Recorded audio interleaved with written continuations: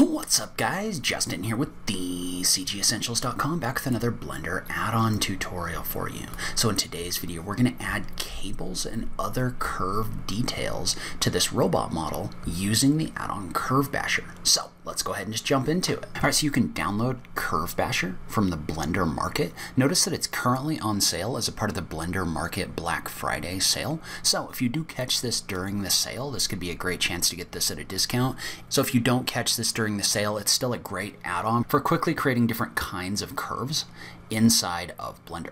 So let's go ahead and let's take a look at an example. So what we've done is we've downloaded a robot file from Sketchfab. So this is the Mech Drone by Willie D. Carpentry, and you can download this and you can follow along. But basically what I want to do is I just want to use this as an example for how we could add some different cables and other things to this robot using Curve Basher. So first thing we're going to do is make sure that you've enabled Curve Basher. So just look for Curve Basher, make sure you've installed it and enable it. Note that there are options in here to adjust different key maps. So if you do want to have a different key open the stuff up, you can definitely do that. And so what we want to do is we need to start by adding a curve to this model, right? And so Curve Basher gives us the ability to do that. If I tap the N key and click on Curve Basher, notice how it gives us some key maps in here. Well, what we want is we want to tap the C key for the Curve Cast key. So what we want to do is we want to tap the C key for the Curve Cast tool. And what we want to do is let's start by adding maybe a cable on the front of this robot. So I'm just going to tap C. Notice how this switches to a little cursor with crosshairs on it. Well, that means I can click in order to create a curve. And so notice how when we create a curve, what that does is that's going to start off just by creating a curve inside of Blender that we can adjust. And we can adjust things like adaptive strength, handle size, all of that. You don't need to worry too much about that for right now. You can adjust things like the radius as well, but we're going to be able to adjust all of this using Curve Basher anyway. So we've created a curve. Now what we want to do is we want to select this and we want to tap on the J key. And what that's going to do is that's going to bring up the Curve Basher window. And so what the Curve Basher window is going to do is it's going to give us the ability to change different things about this curve. So for example, notice how the type is currently set to a profile, right? And notice how it says on the right hand side, switch 1 through 3. So if I hit 2, what that's going to do is that's going to create this as an array object rather than a profile object. If I tap 3, it's going to add this as a kit bash object, which is going to be an object where we can add different types of things in here instead of just like the simple curves. Notice how, by the way, when I'm moving my mouse, and we're going to hit 2 for right now, but if I scroll my mouse button up and down, this is going to scroll through the library of included profiles that are contained in here. So you can see how Curve Basher contains a number of different profiles in here already. So let's say, for example, we wanted to go with this coiled cable. We could do this just by scrolling our mouse to coiled cable. Notice how right now it's getting bigger and smaller when I move my mouse left or right. Well, if we tap the R key, that's going to allow us to change the rotation, which isn't a big deal on this one. The T key is going to allow us to set the twist, and the G key is going to allow us to slide this along the curve. So notice how if we slide this a ways like this, then it's going to slide off of that curve right here. So I'm going to leave it on scale for right now. And so once we've kind of set this the way that we want, we can just click in order to place this. So I'm just going to click in order to set that curve right here. So if we did want to come back and change this later, we could just select it and tap the J key again on our keyboard in order to adjust that. So if I was to tap J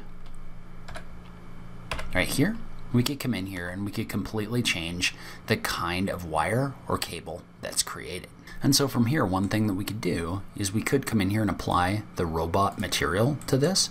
Notice how that's going to apply the material that's inside of here, so we get this kind of like better look to our curve. And so what we can do is we can use this to add a number of different kind of curves and cables in here. So let's say, for example, that we wanted to add maybe another metal cable coming off of here.